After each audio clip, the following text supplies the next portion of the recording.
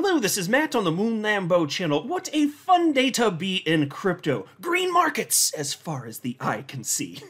I'm sure you've heard by now, Bitcoin broke above $47,000 today. And what's fun and exciting about that in particular, other than just the plain old price action, is the fact that it did that without the news breaking that the SEC has officially approved a spot Bitcoin ETF. This is just the market anticipating things, obviously.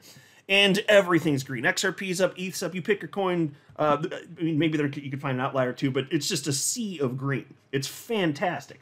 And I'll tell you this, you know, I've got a perspective from a couple analysts, XRP chart analysts.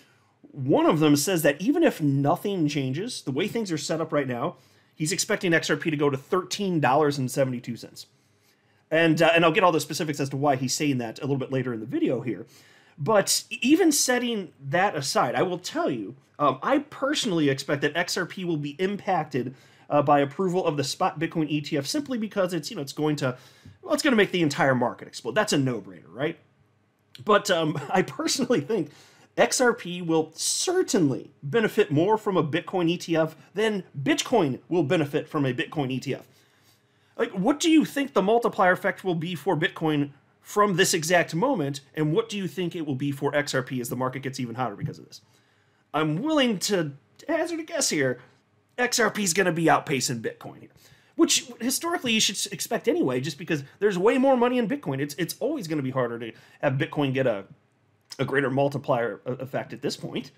There's so much damn money in it. So as long as XRP is going to continue to be relevant, and I firmly believe it will, things are going to be looking good. But anyway, before going further, I do want to be clear, I do not have a financial background of any kind. I am not offering financial advice, and you definitely should not buy or sell anything because of anything I say or write. I'm just an enthusiast who enjoys making YouTube videos about crypto-related topics, but just as a hobby and just for fun.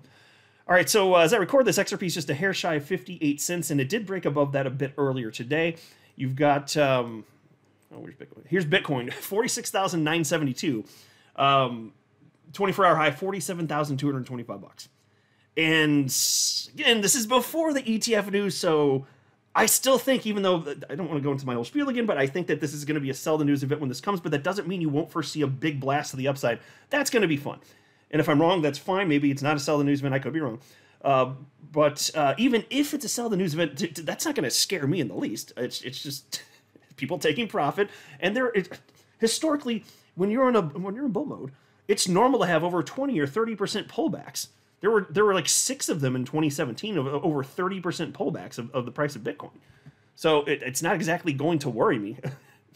Here you have the Crypto Fear and Greed Index at 71 out of 100. People will be feeling pretty confident. Now take a look at this, because there are people out there that believe in this narrative that a ton of money is going to flow into these Bitcoin ETFs, and since it's backed by actual Bitcoin, it's just going to make the price just go bananas in a way that has never happened in Bitcoin's 15-year history. Now, I'm not denying that we could see some serious, incredible, impressive fireworks right out the gate, but in terms of the actual supply causing that, because of the money flowing into these products, I'm skeptical of that. Again, happy to be wrong, but my anticipation is that, yes, these products are going to be incredibly meaningful over a span of years and decades, but right out the gate, if we see tremendous fireworks, that's not necessarily an indication it's because money flew into the ETFs and that resulted in a bunch of Bitcoin purse. But here's a post from a British hodl on social media platform X, who seems to be a bit more optimistic than me, and that's fine. I said, understand this. There is probably not a single day in Bitcoin's history where there has been a net inflow of more than $1.5 billion long on Bitcoin. And the ETFs are about to get a mandate to buy roughly $3.5 billion in the space of 5 days, with the bulk of it coming in on day one. No one is ready. Okay, I want that to be true. You want that to be true, right? That would be fantastic. Could be. Could be. I'm not going to deny it. But I'm still just sitting here thinking, like, and by the way, just to be clear, it is true, from what I've read, that trading for this thing, like, say we get approval on the 10th, which is Wednesday, so it's 2 days from now, say that's when it happens, trading for these ETF products could begin the very next day. So I'm not saying that there couldn't be quick inflows, but does it all flow in literally, like, right then? Is the money lined up? I mean, we're going to find out, but still, I would argue, even if so, fine, the market gets even hotter, but wouldn't you then, shortly after that, see a notable pullback? I don't know. Credible Crypto, he reposted that and said, like I said, a buy the rumor, buy the news event. So I'm saying, and I think it's a sell the news event. He thinks it's a buy the news event. He could absolutely be correct. I'm sure there's a lot of you listening that have varied opinions on this. I would love to be wrong. I've never wanted to be wrong more than this in the world of crypto. So we'll see. And then he also noted, Incredible Crypto said, I see the buying has started. Bitcoin. Oh, yes, indeed. It certainly has. And then in a separate post, this was 1:46 p.m. Central Time. He said, the answer was in the tweets. Was expecting a breakdown on ETH/BTC because of the expectation of a Bitcoin melt up as we approach ETF approval, and we have gotten exactly that. ETH/BTC has broken down as Bitcoin breaks above local supply in the mid 45,000s. Who wants a new video update to discuss it all in more depth? And so it's not that there's something horrifically wrong with ETH. He's just saying, look at what's outpacing. And so, again, we'll see what happens now. Credible Crypto, he is one of the guys that says, yeah, it's a buy the news event, which is kind of rare, but, just in crypto in general. He could be right, and he also believes firmly that we are going to be seeing Bitcoin hit a new all-time high sooner rather than later, and I do hope he's right. Like, the amount of confidence I'll have in the rest of my investments, specifically XRP, should that occur, will be through the roof. Then there was also this from my fellow XRP YouTuber, the Blockchain Backer. This is a Bitcoin market cap dominance chart.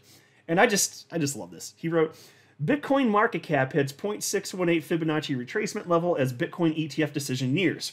We said for 2 years we'd get here. Thousands screamed it'd never happen. Now they FOMO in. And isn't that always how it works, folks? Do you remember the end of 2022, specifically after the FTX collapse and the beginning of 2023? Oh, no, we're going to $12,000 Bitcoin. We're going down. Well, when people scream the loudest at those moments, frequently it's an indicator that things are actually about to get a lot better. And what have we seen? We've been in bull mode for over a year, and people are finally sufficiently paying attention. Not that we're in full retail mode. Like, you'll know when the retail gets here, and the celebrities come back, and we'll hear more diamond hand, laser eyes, BS. That's all coming. But that's another reason it's kind of exciting to see this price point. If some of these analysts are correct about us going to a new all-time high for Bitcoin this year, and we'll see, because not everyone agrees, should that occur, my God, like, just understand we're already at this level without a massive increase in retail. Then there was this from chart analyst Dark Defender talking about XRP. He said, total market cap was $816 billion 1 year ago. Today's total market cap is $1.693 trillion. And with the third wave, it will be $23.24 trillion within a year. So even if all stays the same, XRP would be $13.72 without considering the regulatory clarity, utility, just saying. That would be fantastic. So look, the idea of the crypto asset class getting to the tens of trillions of dollars, I mean, I said that 6 years ago. Not pretending to know what the timing would be. He thinks it's going to be up to that level within a year. I'd love to see that. And he's saying even if things proportionally stay where they are now, you're going to see XRP at over $13, almost $14, which to me doesn't sound crazy. I don't know if it's going to happen, and I don't make price predictions. That doesn't sound remotely crazy. This is the world of crypto, and I'm telling you, like, when XRP goes, it really goes. And I know people can have this defeatist attitude at times when price goes sideways too long because, humans are humans. But I'm telling you, the way that people treat individual cryptocurrencies, the way that they speculate many times irrationally and not in a safe manner, FOMOing into stuff, there is no reason that XRP would be the only large cap coin that is not treated like that. Of course it's going to be treated like that. The people that don't want to buy XRP right now, maybe they're complaining it's just been inside. Why would I want that? Those are the people who will buy at $5, $6, $7, $8, $9, $10. We have seen this time and again with every other cryptocurrency in existence that's gone on a run. This is what happens. It's viewed because humans are stupid, and so I know I am one. So, but humans are stupid, and so they view it as a validation. The price is of that I got it. Well, it's validated now. But the time to get it in is before the masses think that. And so that's the thing that makes crypto easy to me, is just having broad exposure and then just holding, and then, you know, like you're in before everybody else. That's why I just buy stuff and don't do anything else. I don't have to worry about a whole lot then. I mean, crypto's risky, sure, and there can be rug pulls, this or that, but man. Then there was this from chart analyst Ali, XRP/Tether US perpetual contract one-day Binance chart on your screen here, and he said the following.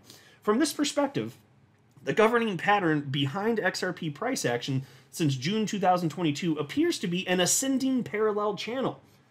And folks, let's pause and note, that's, I'm pretty sure, I'm pulling from memory, but I think it's correct that the low for this cycle that we saw for XRP, I believe it was June of 2022. I saw it get as low as, I think, 28 cents. So that was the bottom. He said here again, we've been seeing an ascending parallel channel ever since then.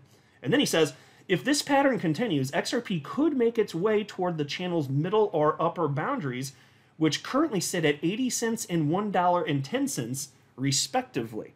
And so folks, he's talking about in the short term, obviously, there. $1.10 in the short term, potentially. Wouldn't mind it. Here is another post from Ali. He said, the weighted market sentiment for XRP has dipped to its lowest negative point since mid-May 2023. For contrarian XRP investors who prefer to go against the crowd, this could be an intriguing signal. Moments like these can present unique opportunities in the market. Yeah, and so I've talked about this concept many times, but when things seem the most bleak, very frequently, that is when there's actually optimal opportunity.